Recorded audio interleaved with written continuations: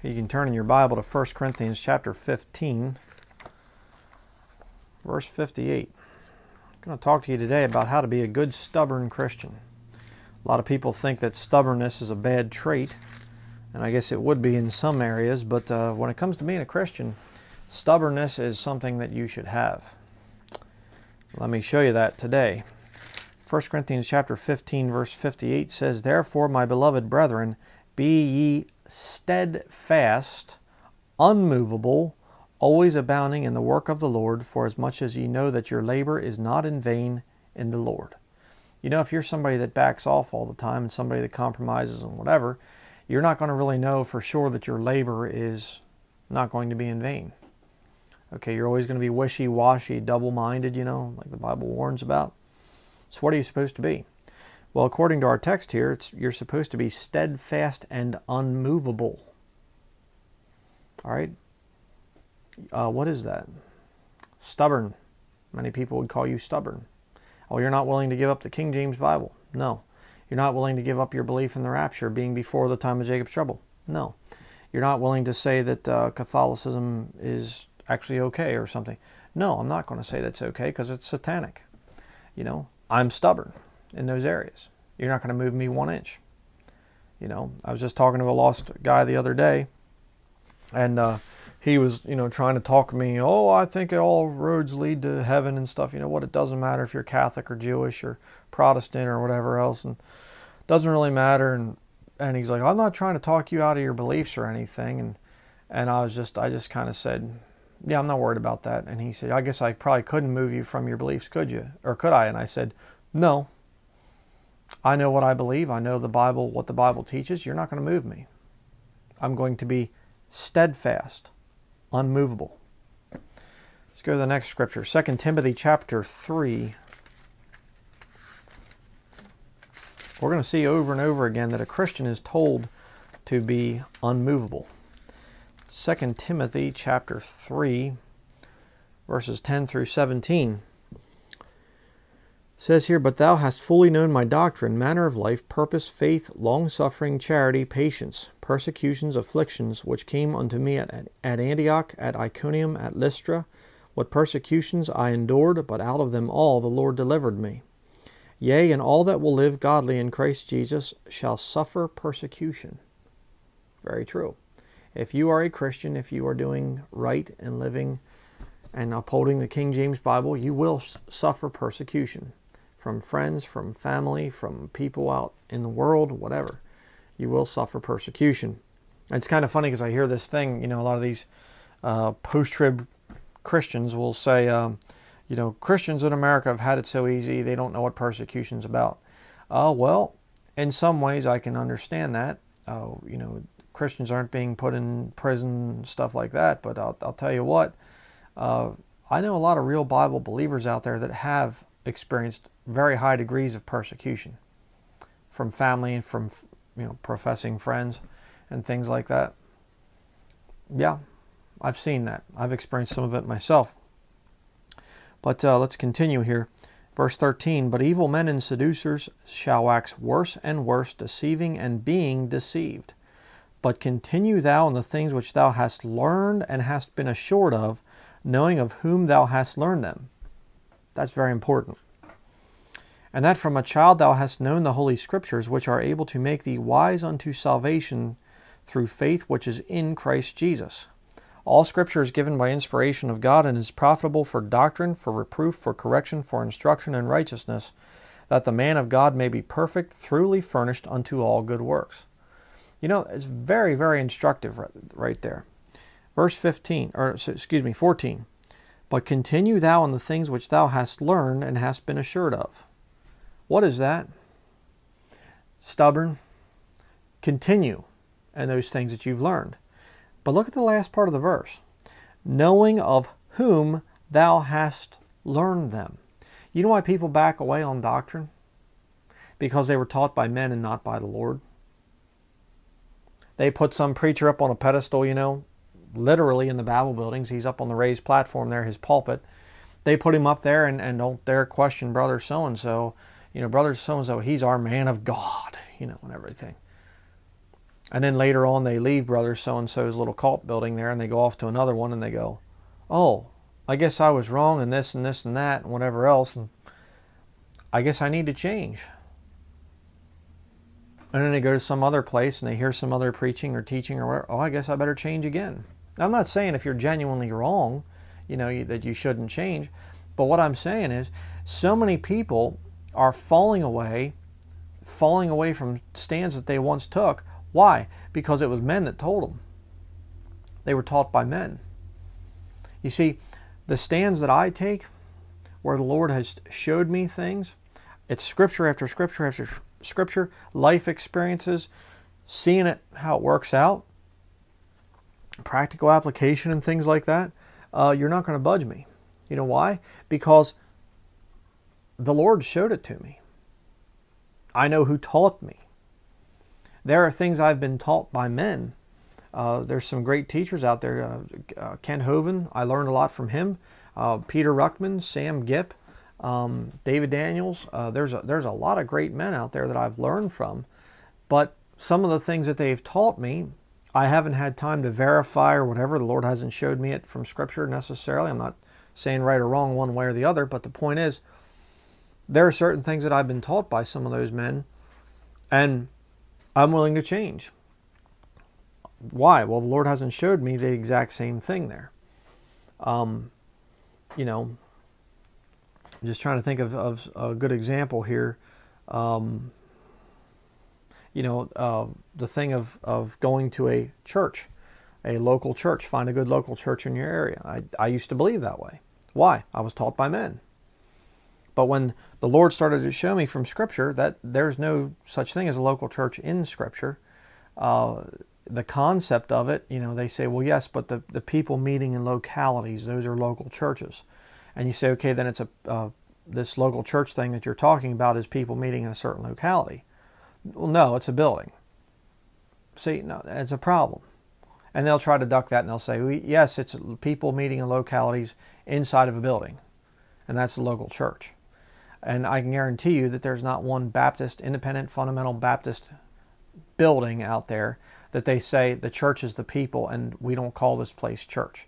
There's not one of them that do that, okay? So don't kid me, all right? But you see, I used to be very, very hardcore about the thing of go to church every time the doors are open. Why? I was taught by men. But when the Lord showed me what the Bible actually teaches, that it's the people, not the building, and this whole church building structure thing, there's all the politics that go along with it, all the problems that go along with it. The Lord showed me that's a stand I take now. I am no longer for church buildings. I'm very much opposed to them, and I will never enter into another one as long as I live. All right? Why? The Lord showed me. He taught me. And the men that once taught me, they were wrong. So I'm not going to continue in those things that were wrong. I'm going to continue in the things that the Lord has showed me. And I'm not going to back down. I'm going to be stubborn. You get it? Ephesians chapter 6. Turn next to Ephesians chapter 6, verse 10. Got a little bit of a headache right now, so I'm sorry if I'm a little bit spaced out here. Trying to focus. Ephesians chapter 6, verse 10 says, finally, my brethren, be strong in the Lord and in the power of his might. Put on the whole armor of God that ye may be able to stand against the wiles of the devil. For we wrestle not against flesh and blood, but against principalities, against powers, against the rulers of the darkness of this world, against spiritual wickedness in high places. Wherefore, take unto you the whole armor of God, that ye may be able to withstand in the evil day, and having done all to stand.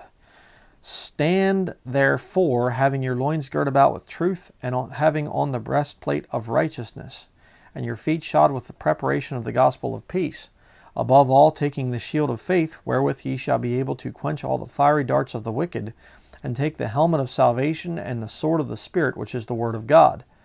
Praying always with all prayer and supplication in the Spirit, and watching thereunto with all perseverance and supplication for all saints. And for me, that utterance may be given unto me, that I may open my mouth boldly to make known the mystery of the gospel, for which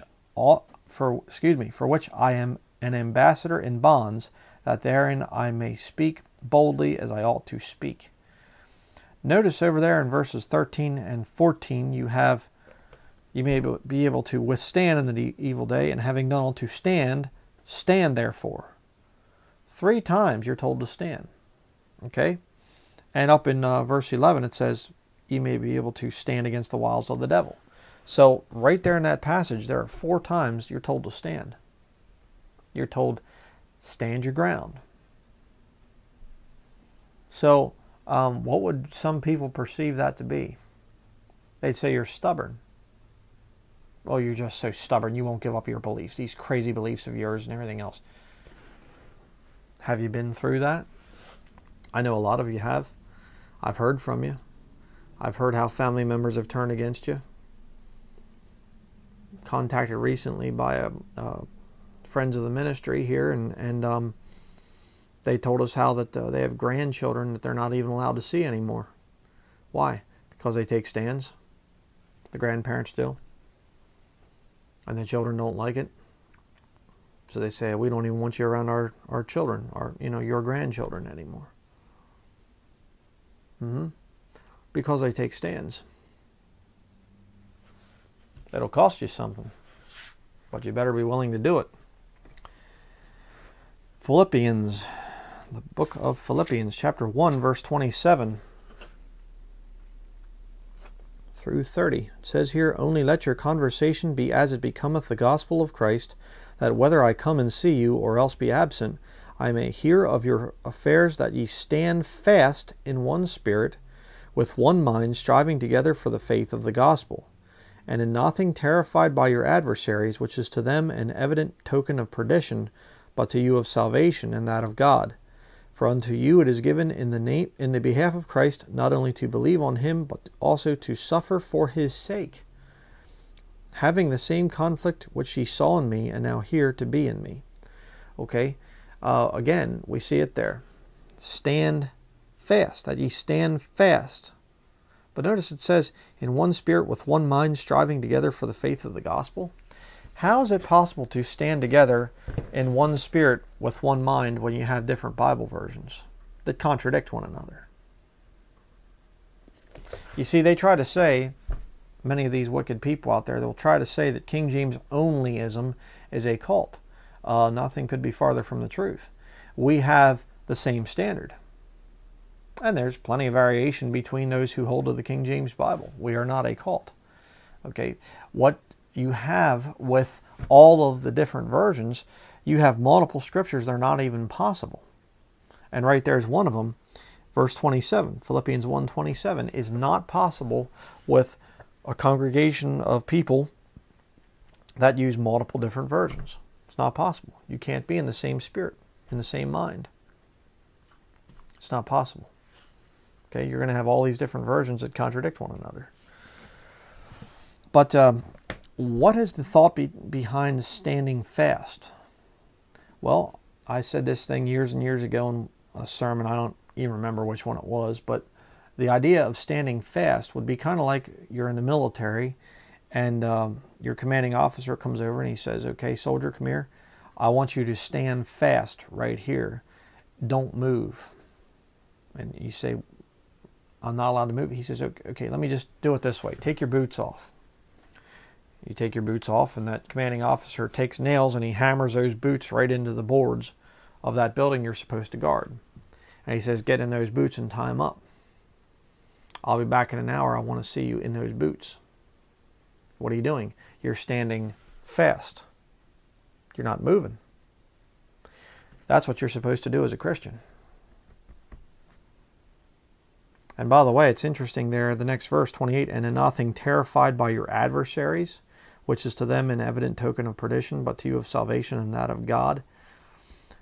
When it comes to people making fun of you and things like that, I mean, yeah, it's going to hurt. Yeah, it's rough sometimes, but I'll tell you what, brethren, you're right and they're wrong. And so when they start to call you stubborn and, oh, you're just old-fashioned and whatever else, okay, don't be terrified by your adversaries. Doesn't matter who they are, brother, sister, husband, wife, mother, father, best friend, whatever else, co-workers. Don't be terrified by their little accusations against you. All right. I'm going to show you why as we continue in this study. Next, go to chapter 4 in Philippians here. Philippians chapter 4, verses 1 through 9. It says, "Therefore, my brethren, dearly beloved and longed for, my joy and crown, so stand fast in the Lord, my dearly beloved. I beseech Euodias and beseech Syntyche, that they be of the same mind in the Lord. And I entreat thee also, true yokefellow, help those women which labored with me in the gospel, with Clement also, and with other my fellow laborers, whose names are in the book of life. Rejoice in the Lord always, and again I say rejoice." Good advice. "Let your moderation be known unto all men. The Lord is at hand. Be careful for nothing, but in everything by prayer and supplication with thanksgiving, let your requests be made known unto God. And the peace of God, which passeth all understanding, shall keep your hearts and minds through Christ Jesus. Finally, brethren, whatsoever things are true, whatsoever things are honest, whatsoever things are just, whatsoever things are pure, whatsoever things are lovely, whatsoever things are of good report, if there be any virtue and if there be any praise, think on these things. Those things which ye have both learned and received and heard and seen in me, do, and the God of peace shall be with you." Did you know that it's actually a peaceful thing to be stubborn in terms of Scripture? It is. It truly is. And, you know, like I talked about in a previous video there, this whole thing of 9:23, Jesus is going to come back, the rapture is going to happen, all this other stuff, all the signs are lining up, and, you know, you don't know that. Nobody knows that. Nobody knows when the Lord's going to make the rapture happen and the body of Christ is going to leave. We have no idea. We really don't. You say, well, then how am I supposed to have peace? Oh, by verse 8 there, you know. Actually, if you want to go up to verse 4, rejoice in the Lord. Verse 5, let your moderation be known unto all men. Number 6, be careful for nothing. Don't worry about it. But you're to pray with supplication and thanksgiving. Let your requests be made known unto God. And you'll have the peace of God as a result. I mean, that's the solution to this whole thing. You know, and when you say, I'm going to take stands because the Lord showed me this stuff, I've seen it, I've been taught it, but the Lord's also showed it to me in His Word, and I'm convinced that it's true. Okay, then don't back down on that. Don't change. That's how you're going to have peace. Okay? Next, we're going to go to Colossians chapter 4.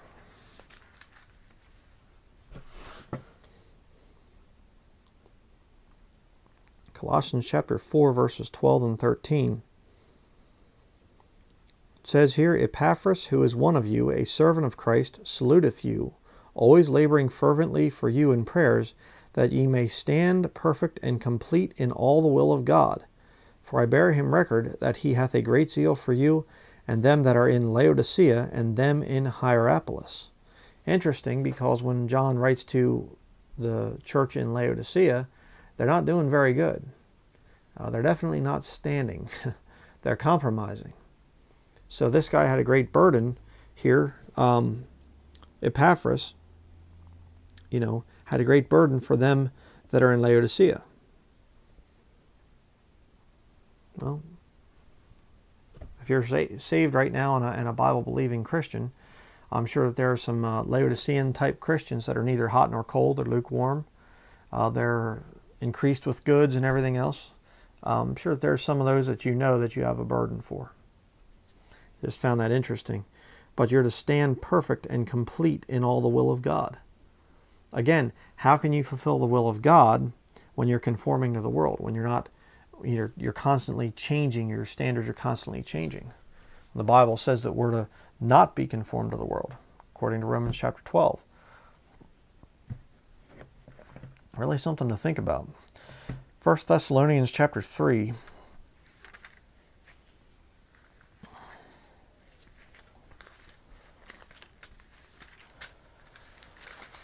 1 Thessalonians chapter 3, verses 6 through 10.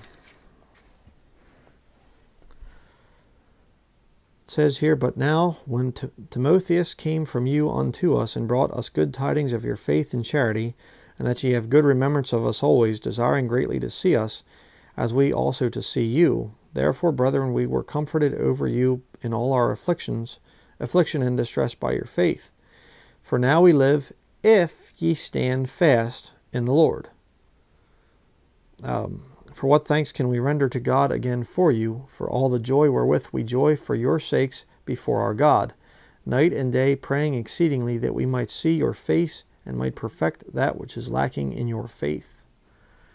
Very interesting there. For now we live, if ye stand fast in the Lord. I'll tell you, it's very, very distressing to me when I see people that once were convinced of the truth through this ministry here, and they later come back and they say, "I no longer believe this way anymore." It's always just like, you know, and I don't feel like, well, I failed, I haven't been able to answer. No, I feel like, well, you know, I've given them enough information, and if they've gone off, well, they've been listening to a false prophet. There's nothing I can do about that. I can't control people's lives. It's got to be between them and the Lord. But I'll tell you, it's really exciting to hear people that have, you know, stuck by the truth for years and years and years. And they don't look to me as their final authority. They look to the book. That's what I like to see. Next, let's go to 2 Thessalonians chapter 2. 2 Thessalonians chapter 2, verse 13. It says here, "But we are bound to give thanks always to God for you, brethren, beloved of the Lord, because God hath from the beginning chosen you to salvation through sanctification of the Spirit and belief of the truth,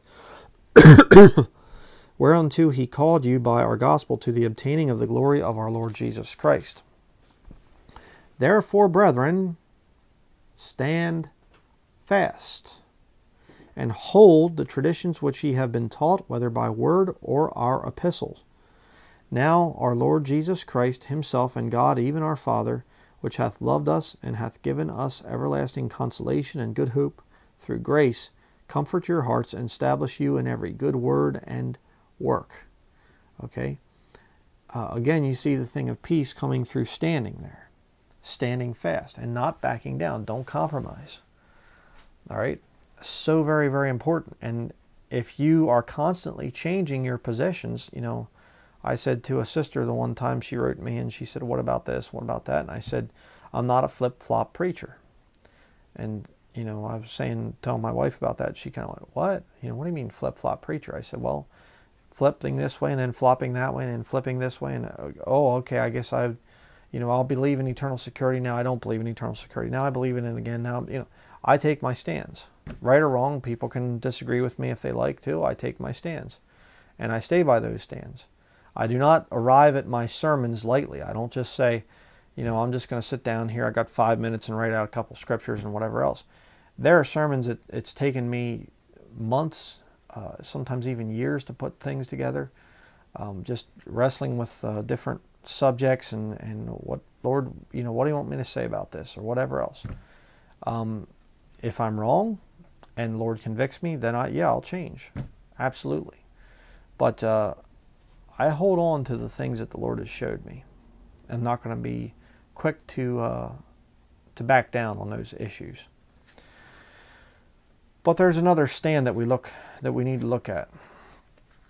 This is the one that you really need to keep in mind, especially if you're a young Christian and you're getting kicked around by family members and other people and stuff like that. This is one that's very important. Revelation chapter 20, verse 11 through 15. This is another type of standing that you won't be doing as a Christian, but other people will be. You need to keep this in mind. Revelation chapter 20, verse 11. "And I saw a great white throne and him that sat on it, from whose face the earth and the heaven fled away, and there was found no place for them. And I saw the dead, small and great, stand before God, and the books were opened, and another book was opened, which is the book of life. And the dead were judged out of those things which were written in the books, according to their works. And the sea gave up the dead which were in it, and death and hell delivered up the dead which were in them, and they were judged every man according to their works. and death and hell were cast into the lake of fire. This is the second death. And whosoever was not found written in the book of life was cast into the lake of fire. So the last stand that is taken is actually going to be the wicked standing before God. And it's interesting because they try to accuse you of being stubborn, but in the end, they're going to be the ones that are guilty of true sinful stubbornness. Why? They were stubborn in their self-righteousness. They didn't want to come to God as sinners. So, for salvation. So, therefore, the Lord just simply says, okay, you took your stand. Depart from me, ye cursed, into everlasting fire, prepared for the devil and his angels. And away they go. So, when you say, I believe that the King James Bible is God's pure, perfect word for the English-speaking world. You can be mocked, you can be made fun of, and whatever else. People laugh at you for that. But at the Great White Throne Judgment, they're going to agree with you. They'll know the truth. You say, I believe that Jesus Christ is the only way to having a personal relationship with Jesus Christ. People are going to mock you. They're going to laugh at you. Oh, you're one of those little goody two-shoes. Oh, a little Christian. They'll stand before God someday. If they don't take their stands like you do here on the earth, they'll take them before the Great White Throne Judgment, before they're cast into the lake of fire for all of eternity. So keep that in mind. When you have learned something and been assured of it, the Lord has borne witness and just like, yeah, that's it right there. Don't back down. Because you see, if it is truth from God, if it is something that the Lord has showed you, you're never going to have to back down on that thing. And anybody that denies it is one day going to see it as the truth. Everybody at some point in time, in eternity, everybody's going to believe in God and understand that Jesus Christ is the only way to heaven. Everyone. Total 100% of all people alive today are one day going to believe that Jesus Christ is the only way of salvation. A lot of them, most of them, it's going to be too late. They're going to live their life, they're going to reject Jesus Christ, and they're going to go to hell for eternity. But they'll understand that Jesus was the only way to heaven. So, make sure you're taking the right stands, and when you take those stands, be stubborn and don't back down. Let's close with a word of prayer. Dear Heavenly Father, I thank you, Lord, for this challenge from your word. I pray, Lord, that the Bible-believing Christians out there would be stubborn. And when they learn something, Lord, when you show it to them, I pray that they would take their stand on that issue and then not back down. And I do pray for that, Lord. And I pray if there's anyone out there who does not know you as their personal Lord and Savior, I pray that they would get that fixed up today. That they would realize that now is the accepted time, now is the day of salvation. That they wouldn't procrastinate any longer. And I just ask, Lord, that you would please just protect your people from the false prophets out there. And I just pray it all in Jesus' name. Amen. Well, that's going to be it for this study. Kind of a short little one. So a lot of other projects coming up here. I'm not going to get into a lot of that, but just real busy around here. And so we will keep bringing out some videos. So just please keep us in your prayers. We always appreciate that. Thank you to everybody that donates to the ministry. Again, we appreciate that. And just stand strong, brethren. It's, as things get worse and worse and worse, it's going to be more important to take our stands and not back down. Okay, don't worry about what man says about you. Even if they're friends and family and loved ones and whatever else, don't worry about it. They're going to stand before God someday and have to give an account for their lives. I know a lot of you are younger out there. A lot of people write to us that are very young, in their early teens, and you talk about how that your friends and family members, really make fun of you, really put you down. I understand. I understand that hurts. I'm not going to tell you, well, just tough it out. You can get through it and whatever. It hurts when it's family and friends. But they will stand before God someday and they will answer. Keep that in mind. Okay? So that will be it. Thank you very much for watching.